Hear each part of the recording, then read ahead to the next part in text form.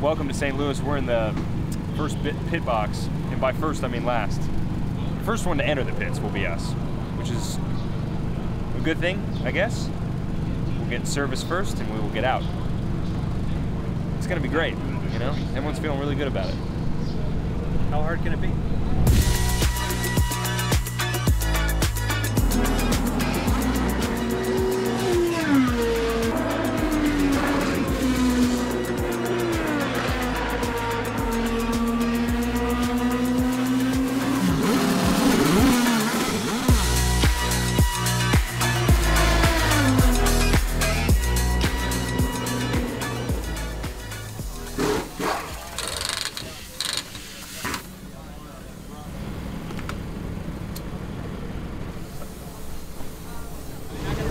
It did add rotation. I mean, it did exactly what you would expect. There's more all the way throughout. Even on the entry side, more so the late, middle, and off on throttle. That's what it does. It should be on throttle.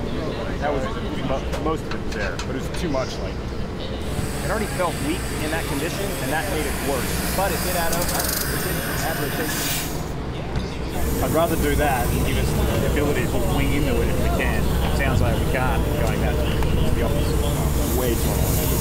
At the end of the day, we just go back. It did about what you'd expect, though. You know, if like traction was really good and it wasn't rotating in the middle, then that would fix it. Food for thought. See? Food for thought.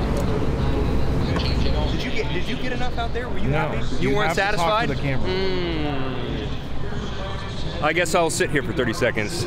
I'm in a decent mood this evening. It was an okay session. It's tricky. You know, we sat around pretty much all day.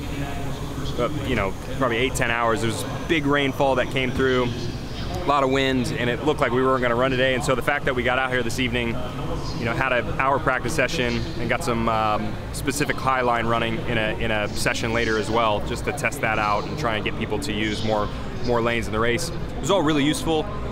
We tried to cram in Q work, race work, and everything in between, and it's tough to do that in an hour, but the two-car group did a really great job. It's always a thrash, and they did great on getting the changes we needed in. So I think we're in an okay spot. I wasn't super happy with the balance, but we were definitely in the window, and I think as a team we can make the right decisions to get it perfectly in place for tomorrow. It's just always a tough balance on the ovals, you know, to get it perfectly right. So let's see how we do.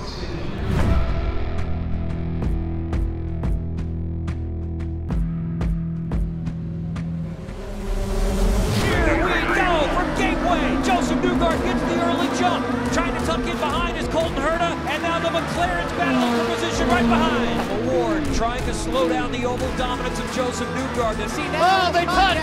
Going for the lead, Pato Award into 3, can't make it happen. Hip check between Award and Newgarden.